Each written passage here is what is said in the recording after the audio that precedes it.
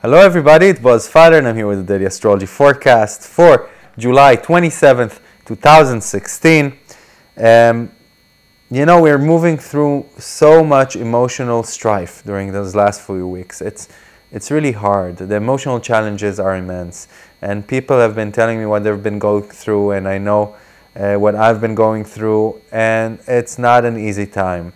And we need to recharge our batteries and to find our inner strength anytime that we can.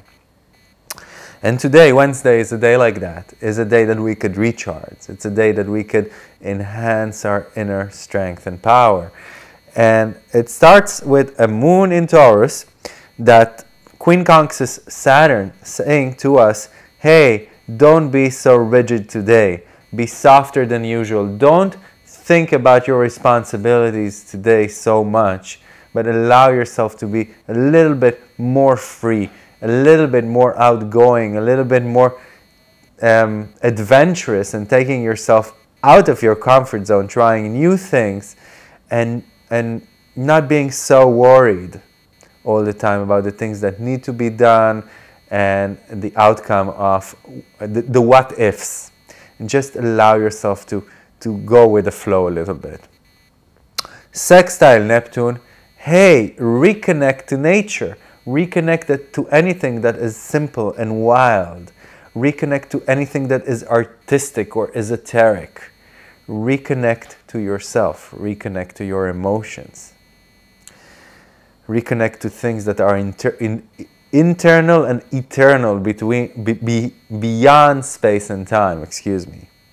And then the moon also sextiles and trines the nodes, and that's beautiful. That could mean that our emotional needs are being met.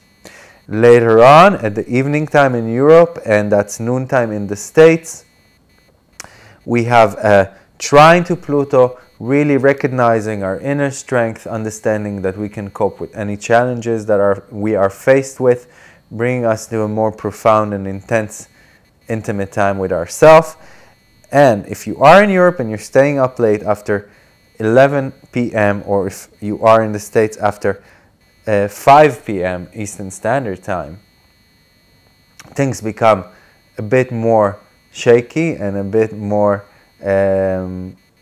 turbulent, with a square to Venus from the moon to Venus, meaning that some of our emotional needs could stand in contradictions to those of others whom we are in a relationship with. So just bear that in mind. So I hope you're going to have a wondrous day. And I want to remind you that I'm starting a course in evolutionary astrology that you can join in from wherever you are around the world. It's going to be in a webinar format, so you can join in from your phone or from your computer and have a lesson with me each week and learn how to do the things I do for yourself, whether it is as a hobby or as a start of a career. So, thank you for listening. You can contact me. All the details are at the slide at the end of the video. Bye-bye.